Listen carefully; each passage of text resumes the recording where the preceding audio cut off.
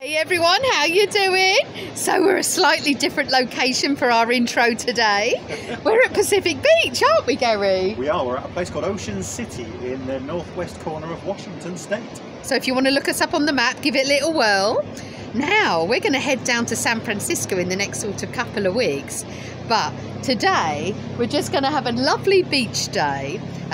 We're not even sure if we're going to have much to show you other than sun, sand and sand. Yeah. Sun and sand. Sandwiches. Shellfish. Inches. Maybe some sandwiches. And you'll see that I'm tickled pink today by accident. I dyed my hair. So I can't really use any really harsh chemicals. So I sort of use one of those sort of natural products. But it's supposed to be red and it's come out a bit pink. But it's not a homage to Barbie or anything like that, just in case anyone thinks I'm jumping on a trend. I'm not. And I'm not changing my name to Ken. And well, you could change your name to something else. It's quite topical at the moment. Subway are giving away free sandwiches for life if you change your name to Subway, by all accounts. Can you imagine that? So anyway, let's show you a little bit of the beach and where we are today, and we will show you our campsite for the next couple of days before we head on down the coast.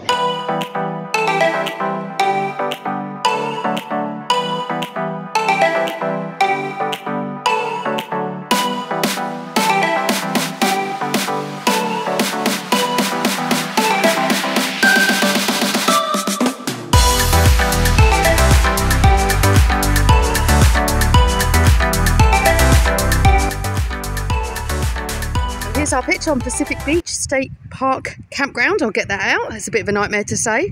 They're not bad actually. It's a little bit of room. Obviously we're the wrong way around, being a European car, but vehicle. But then if you look at our tables there, but our doors that side. Gary's just packing her up now.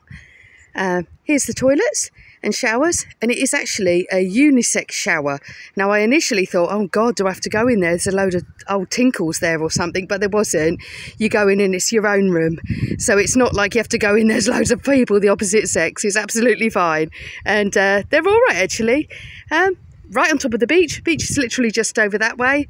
It's pretty good. It's a hilarious moment because somebody's actually following us on YouTube that's on the same campground, and we just met these lovely people here. And Gary's just, we're having to pack up, unfortunately. We're having a right old laugh. But hi, thanks for following us. So we just come back to the beach for the day because it's so lovely here. And Gary's telling me there's this thing called, what's it called? Ambergris or something. What is it? Ambergris. What is it? It's effectively a whale vomit, and it's the main ingredient that causes the smell in most perfumes. Really?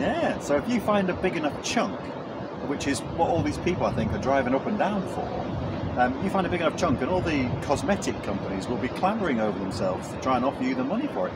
You find a big enough chunk, and you get, hundreds of thousands of pounds for it. Some lumps have even gone for over $1 million. Are you serious? I think we should be out on the bloody beach ourselves. Like, we should get on our hands and knees, Gary, and start looking for this stuff. We could do with that. Stop digging it. Oh, well, I'll tell you what.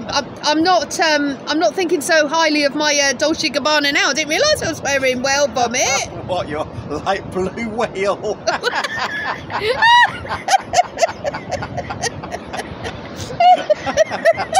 So Gary's quite keen to try an ambergris run, aren't you, Gary? I am. You never know when it's going to turn up, and if you're not there, you're not going to get it.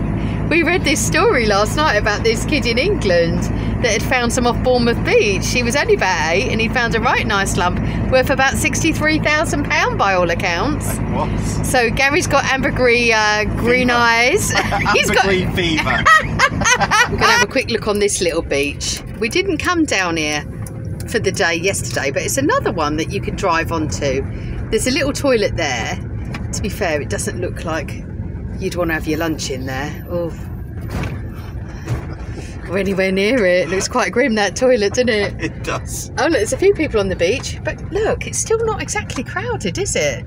When you put it against some of the beaches I've been on in my life, this is like paradise.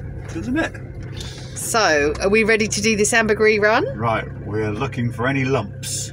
Oh, well, let's not look at me then. Takes all sorts. There's a pirate flag on there. It's hilarious. We did read that they were sperm whales that produce it, so we're not entirely sure if that's the same type of whale. So he's had a good feel. Oh no, it's a no. Oh God, he's found a dead crab. He's touched it. Oh God, he's going to torch his hands. Oh, look at him. He thinks that's clean hands now.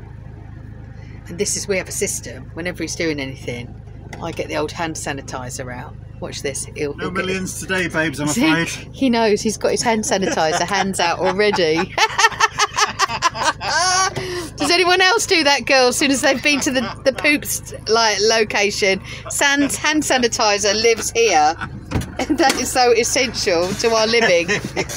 Oh, we're not going to be rich, are we, babe? But we're rich in love. I think we're going to hit the road again, babes. And you're right, we are rich in love. Passed through a little town called Aberdeen on our way down, and we've realised that this is the birthplace of Kurt Cobain. And if you're the same age group as me, you'll remember who Kurt Cobain is. He was just an iconic musician when I was younger, and he was actually born in 1967, so he was 2 years older than what I am. And he killed himself in 1994. He shot himself. He'd battled a lot of demons in his life. And he was a real talented artist.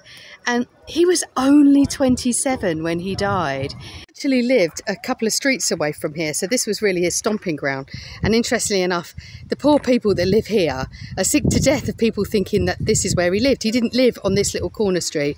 And they've ended up having to put these signs out. This is not a gift shop. No, Kurt didn't live here. He lived at... And they've given the address. No, we didn't know him. All the questions they must be asked. Nobody's taken much notice of please stay off the statue. And people have written stuff. And there's still flowers now, really. This is the memorial stone for him. It's got some really amazing quotes on it. I'd rather be hated for who I am than loved for who I am not. And we've just been talking to a guy here as well and having a little bit of a chuckle because there's loads of stuff that's been left for the memorial stone, including coins, and it's not been touched. And the fact that in a place of, this has got quite a bit of poverty in this area, nobody's touched it. Nobody. He must be really very loved and admired. So we've come to a lovely little town called Westport. It's a gorgeous little fishing town and it's in Washington State. And last night we stayed with a gorgeous couple called Fran and Jim, didn't we? And they were lovely. We had dinner with them and they're sort of on the Boondockers welcome. So hiya guys, how are you? We made it to Westport and we're going to have a little look around here, and apparently the fish and chips are great, so we might have a bite of them for lunch. We are parked on the car park and the car park goes down row after row. I'll just spin you around. You'll see that's the seafront along there, and just here is a viewing tower. We're going to have a little look up there. It's not too high to climb, is it, honey? We're up here now. Oh, we noticed there's a fisherman's memorial over there, so we might have a little look at that in a second. So we're going up. It's not too high, thankfully, but if I start to huff and puff, it's really high. Actually, we're up the top now. Looks quite good, doesn't it, Bab? Wow, here's a lovely view from the top.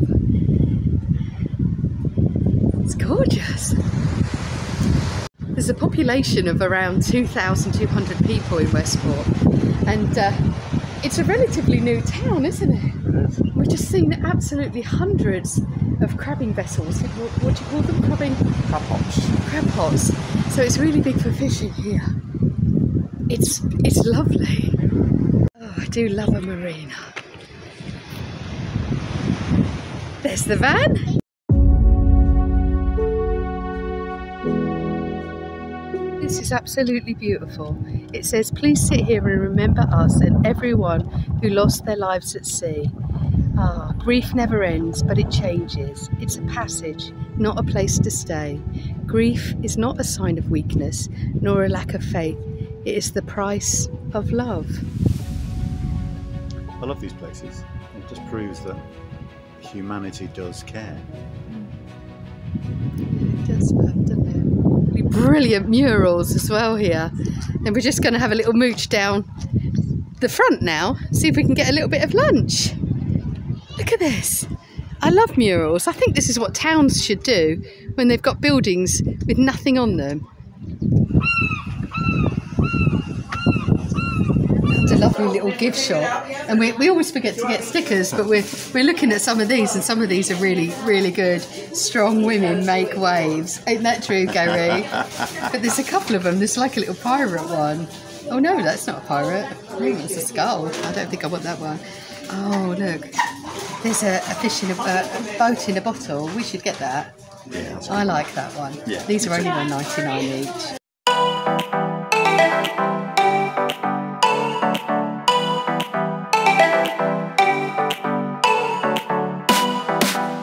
We've come to Merino's fish restaurant for lunch, and it's really good value. So it's $10.99 for rockfish and chips. I've not had rockfish since I lived in Woolwich when I was like about 15. I used to love rockfish. Not sure I've ever had it. Oh, well, if I remember rightly, rockfish, it just has one bone in it, and it's a lovely fish.